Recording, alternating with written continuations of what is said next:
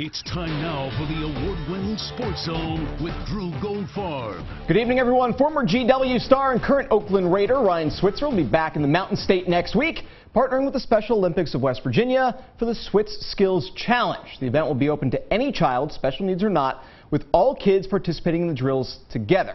According to those who know him best, this is just another example of Ryan Switzer giving back. Everybody around this area follows him.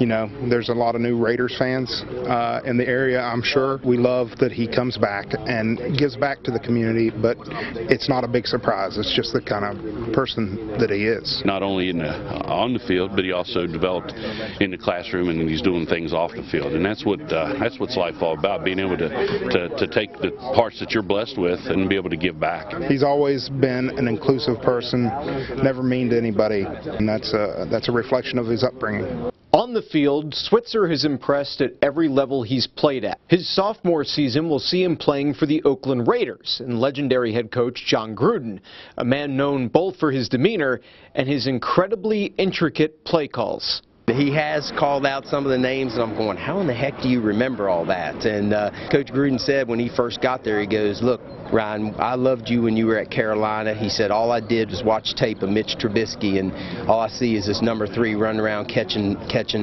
footballs and making plays. We're fortunate that, you know, I mean, Coach Gruden's just got a tremendous reputation and everything.